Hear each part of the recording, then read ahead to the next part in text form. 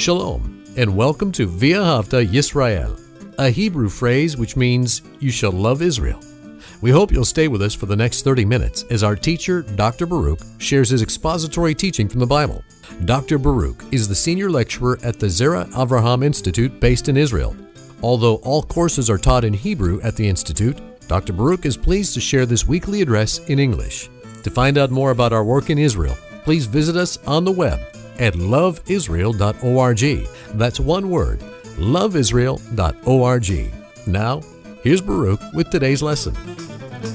We read in the Scripture that God is a God of love, and that's true. God loves righteousness, holiness, those things that are in line with His character. But because God loves those things, when we live in disobedience to the character of God, all of those attributes God hates. And the Bible speaks very clearly that God does not like rebelliousness. He equates rebelliousness with witchcraft. So we need to ask ourselves, are we people who are submissive, who are obedient, who strive to live in a righteous manner reflecting the glory of God, His truth?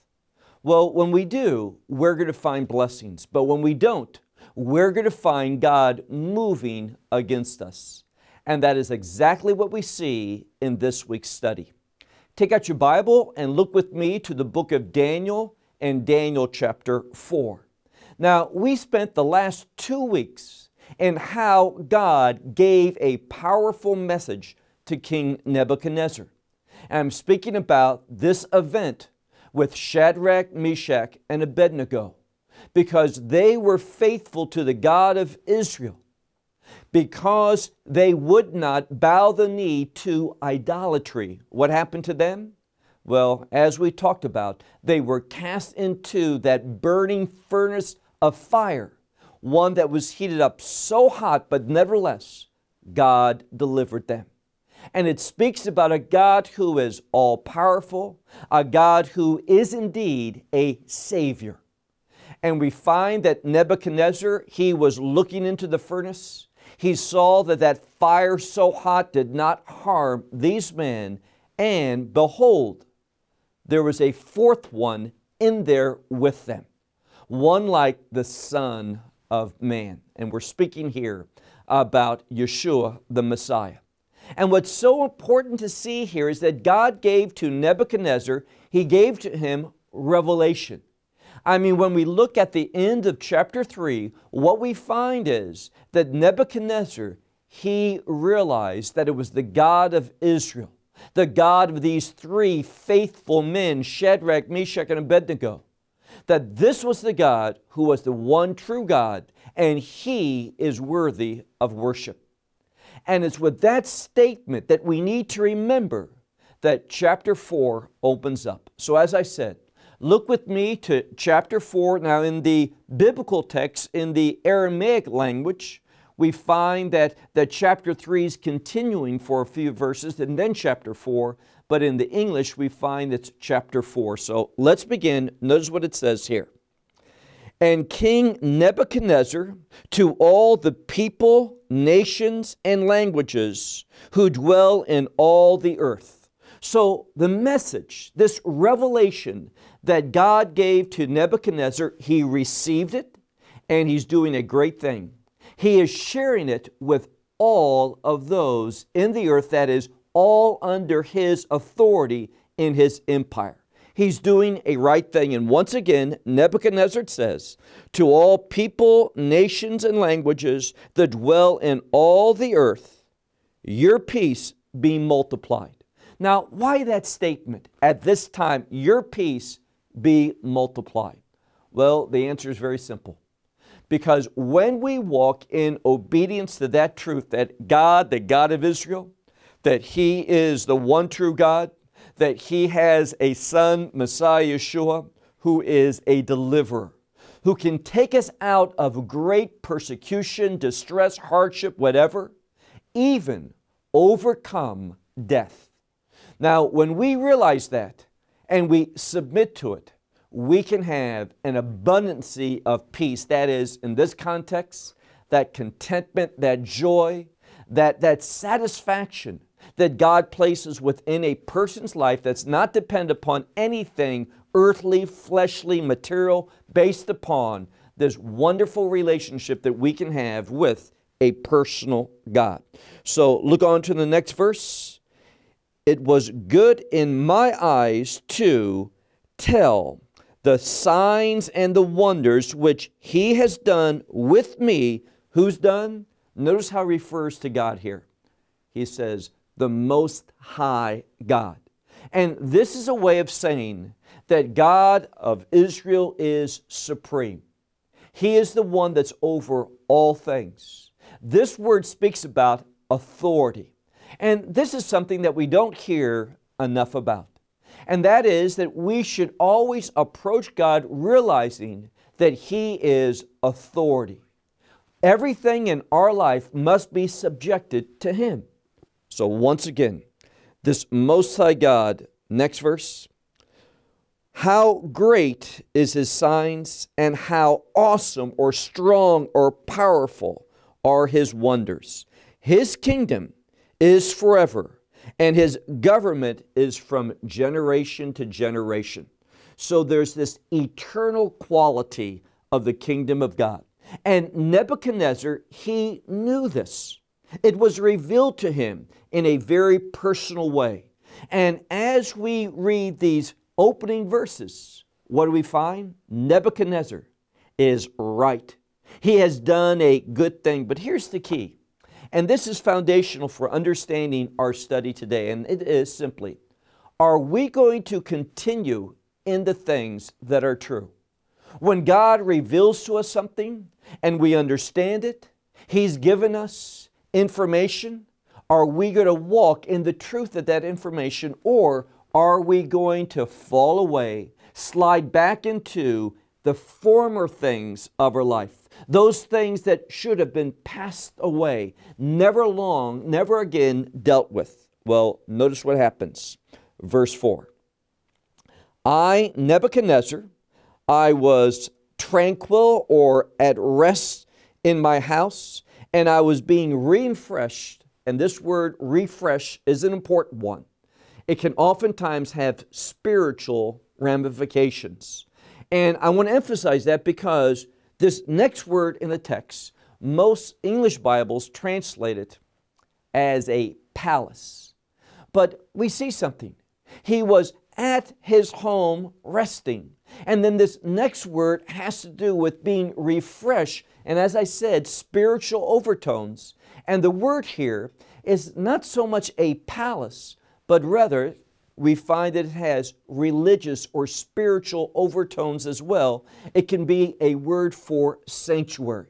So what we find here is that Nebuchadnezzar, in spite of the fact that God revealed to him who he was, Nebuchadnezzar is back in a pagan sanctuary.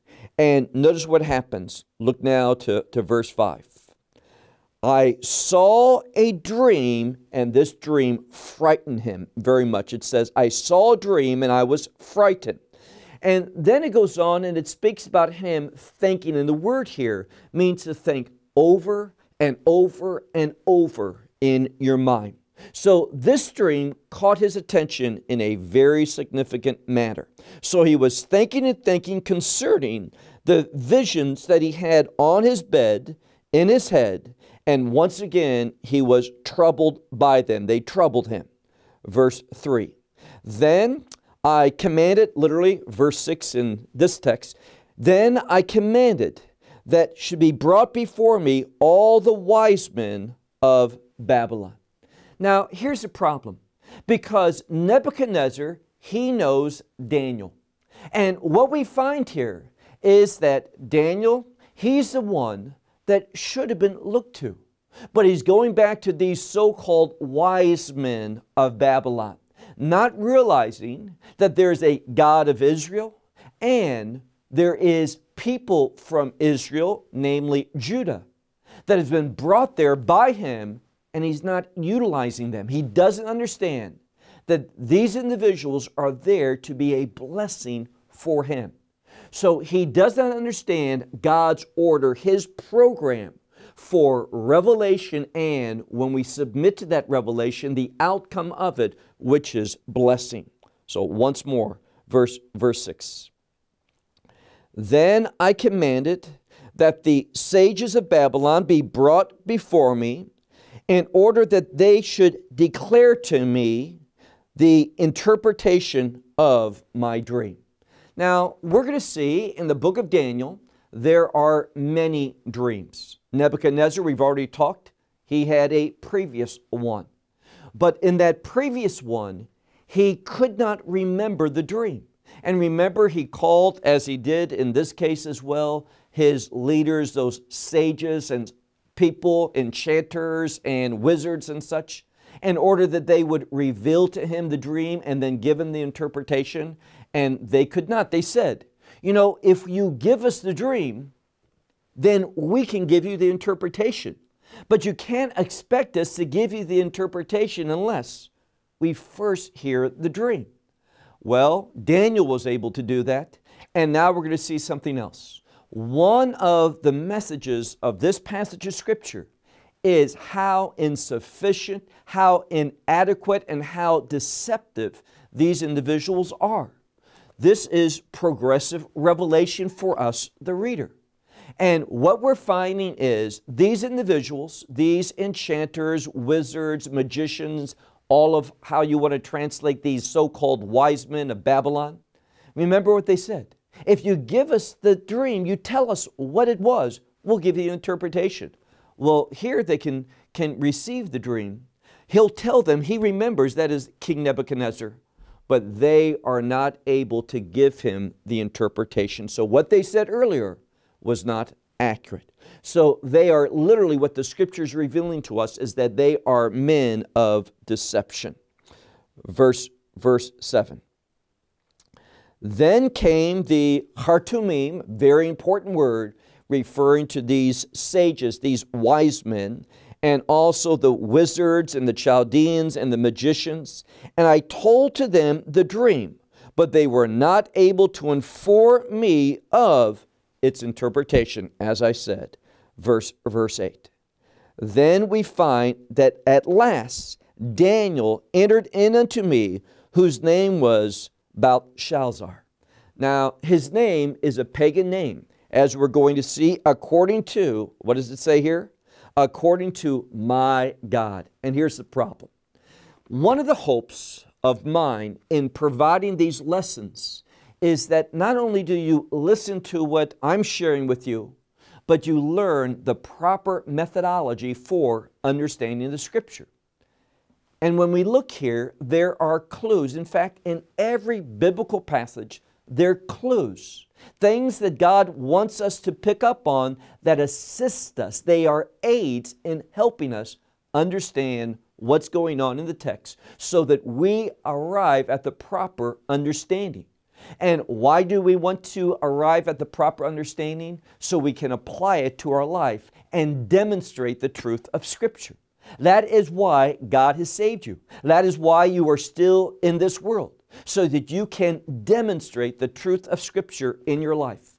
And if that's not a concern of yours, you're not serious about God. If you're not walking with that objective, that desire, if you're not passionate about these things, then you are really not a servant of God. So Nebuchadnezzar says, I'm going to give Daniel, I'm going to change his name. And what this name means, Belshazzar, what it means is that Bel, and this was his God that we mention here, is a defender or a protector. Here's the problem. Nebuchadnezzar is under the false impression that Bel, that is his God, a false God, provided Daniel for Nebuchadnezzar's well-being. And that's what that name reveals. Well, this is a falsehood. Keep reading. Speaking about Daniel, it says, a man who has the Spirit, the Holy Spirit of God in him.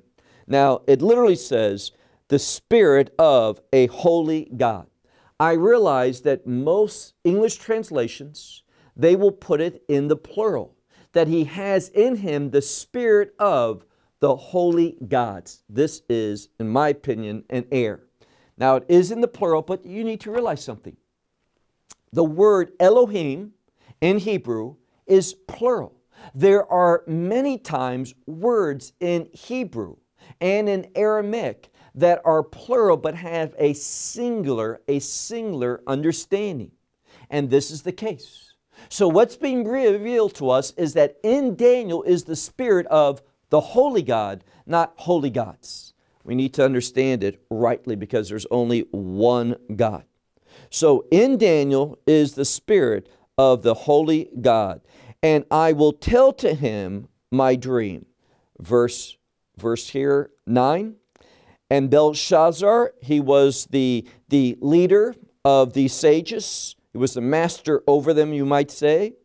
And I made known to him what it says, because he knows that the spirit of the holy God is in you. So Nebuchadnezzar is speaking. He says, I know that the spirit of the holy God is in you, and all things that are stum, that is, all things that are hidden, he says, are not difficult for you. This is the vision of the dream that I saw, and say to me its interpretation. Verse 10. So here, what we're going to see is Nebuchadnezzar's dream. And notice what happens. He says, verse 10, upon my bed I saw visions of my head, and behold, a tree in the midst of the earth. Now, the word here that's being used here has to do with the earth. And what we need to see is this. This message has global implications to it. What we're studying, especially in Daniel, it is going to reveal that when we're looking at a kingdom expectation, that is, when we're expecting the kingdom, we're looking at the things of the last day. And by the way, we're in the first part of the book of Daniel. As we get towards the end of the book of Daniel, there's going to be an emphasis upon the Achirit Hayamim, the last days, the end times. And all that we're learning in this book of Daniel is to help us to know two things. The events, how to discern the events of the last days and understand other prophecies so that we can have a right perspective for what's going to take place. And why is that so important? Well, the answer is so that we can live in obedience, that we can be found faithful. Remember one of the things that Messiah Yeshua said. And speaking about His return, He says, the Son of Man is coming, but when He comes, will He find faith upon the earth? And what you and I need to realize, and the purpose of this series in the book of Daniel, is to give us biblical truth so that we can be found faithful in the last days if we should be alive at that time. And I believe that those last days are not that far away. This book of Daniel and our studies have great significance, great relevance for us today as we see certain things happening throughout the world. So look again at our text. Once more, we find here in verse 10, in the middle of the verse, behold, a tree in the midst of the earth, which was great in its height. Verse 11. And it grew, this tree, it became strong, and its height reached into the heavens. So now we're looking at a kingdom that has a spiritual ramification. There are spiritual implications because it reached all the way into the heavens. We're going to see that what we're speaking about has to do with an empire. And what we're learning about this empire and the leader of this empire, Nebuchadnezzar, is going to help us to understand things that will take place in the last days. We'll say more about that in the relevant time. So, once more, this tree grew, it became strong, its heights reached into the heavens, and it appeared to the ends of the earth, meaning its rule, its administration, this empire covered the entire world. Now move on to verse 12. The leaves were good, and its fruit were abundant. And it came about in it was food or nourishment for all. And in its shade took refuge the beasts of the field, and in its branches dwelt the birds of the heaven. And we find here that they found from it, all flesh found from it, nourishment. So it was a provider. It was exceedingly prosperous. It was what we could call materialistically successful. So in the last days, this empire, and here again, we need to understand a paradigm. What's the paradigm? Well, in the book of Revelation chapter 17, we studied this more than a year ago. We talked about how John saw a vision of an empire, a beast with 7 heads. And these heads, well, they were Egypt, Assyria, Babylon, the Medes and the Persians, the Greeks, the Romans, and then there was a 7th one who we anticipated would be the end. But there was additional revelation, and there was a surprise that there was also an 8th. So these are important empires. And it says here concerning the 8th, the 8 is of the 7. Now, in one sense, we can understand that final one is going to be a resurrected 7th one. But there's a connection between the 7th and the 8th with all the others. So as we learn about these empires that we're doing so in our study of the book of Daniel, realize we are being given bits and pieces of wisdom, of information for our right understanding of the last days. So this empire, strong, powerful, expansive, it gives nourishment. It is a provider for all the world. Now, verse 13. And I was looking in the visions of my head while I was upon my bed, and behold, there was a watcher, and this is another name for an angel, and a holy one. And he came down from the heavens, verse 14. And he cried out with a loud voice, and thus he said, cut down the tree, and we find here, trim the branches, and shake off its leaves, and scatter its fruit. So there's going to be a judgment. And notice what it says, that there was a watcher, and this is an important term. Now, all the scholars agree that we're talking about an angel, and here again, an angel doesn't necessarily mean a created being like we think with the wings and the halos and such, that popular view of what an angel is. But the word malak in Hebrew is simply one sent. So in one sense, we know in another passage of Scripture from the book of Genesis, Messiah, who was not created, who is eternal. There was never a time He did not exist. He's also called a malak, one who is a messenger, one who has been sent. The other thing here is we find the word holy. And it's important that we understand this word holy. We've mentioned before. It has to do with purpose. So this one was watching, and he saw something, and he responded to that, coming down from heaven, and in regard to the purposes of God. And notice what he did. He brought judgment upon this empire. To the extent, look at the end of verse 14, we find that the beasts fled from below it, and also the birds from its branches. Verse 15. But, and this is a very important part, but we find the stump of its roots in the earth, it remained. So this kingdom empire, although it was cut down, there was the roots and the stump that remained.